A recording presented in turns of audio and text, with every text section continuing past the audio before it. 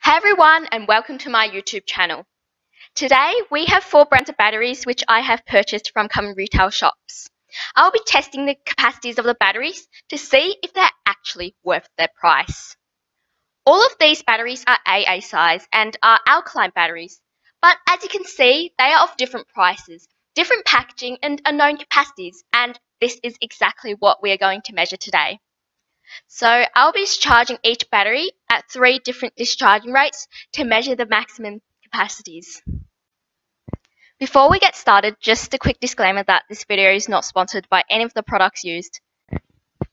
Now, there are so many brands to buy and I want to figure out which is actually worth my money.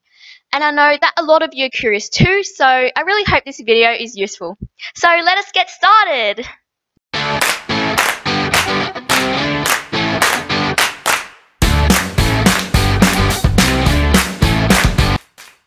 First up is our Duracell alkaline batteries.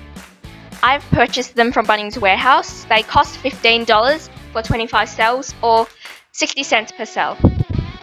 Next is the COLES batteries. They are for $5 for 10 batteries, which makes 50 cents per cell. Toshiba batteries. I have purchased them from the reject shop. $5 for 10 batteries or 50 cents per cell. Chevron alkaline batteries. I have purchased them from Woolworths. They cost $5 for 10 batteries or 50 cents per cell.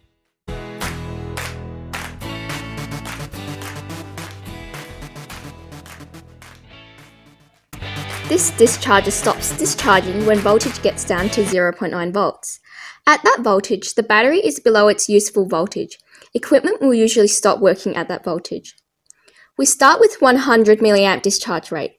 This rate is similar to the discharge rate of a common transistor radio. This is considered to be a low discharge rate. We put in the first battery, then set the mode to discharge.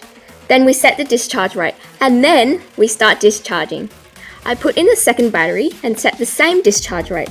Process is repeated for the remaining 2 batteries.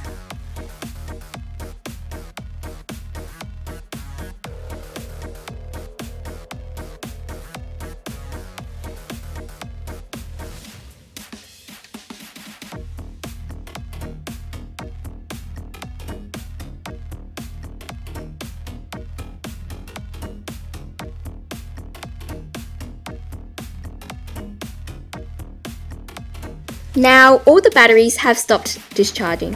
From each, we will collect information from the discharger.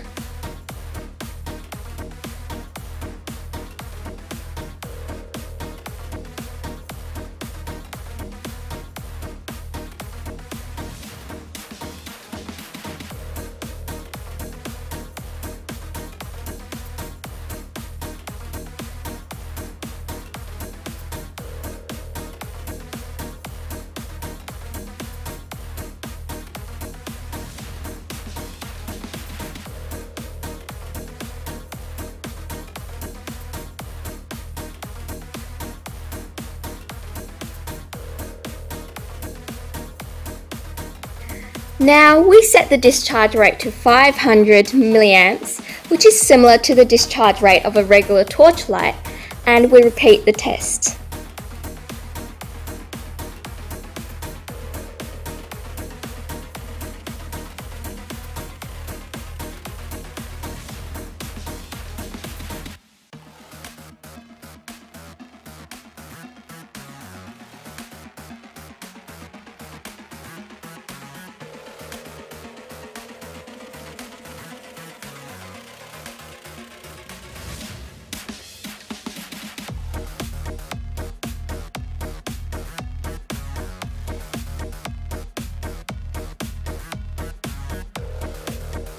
Now, we set the discharge rate to 1000 milliamps, which is similar to the discharge rate of a regular camera, and we repeat the test again.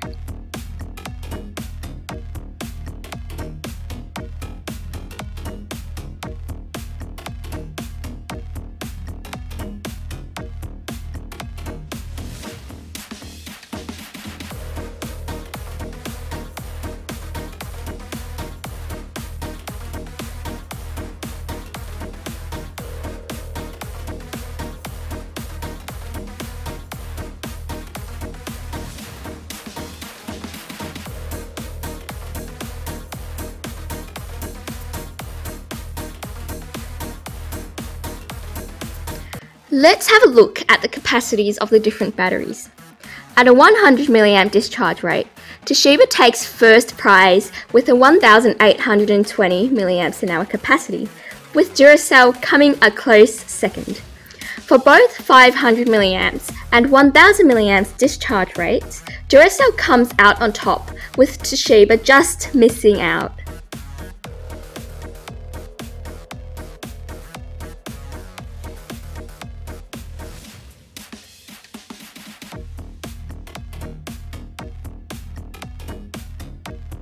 Here is the graph showing the cost of each battery per 1000 mAh.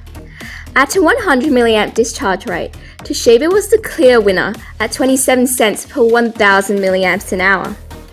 At a 500 mA discharge rate, Duracell and Toshiba were tied at the best value at 39 cents per 1000 mAh. Now at 1000 mA discharge rate, it's a close call, with Toshiba at 48 cents per 1000 mAh and Duracell just missing out by 1 cent.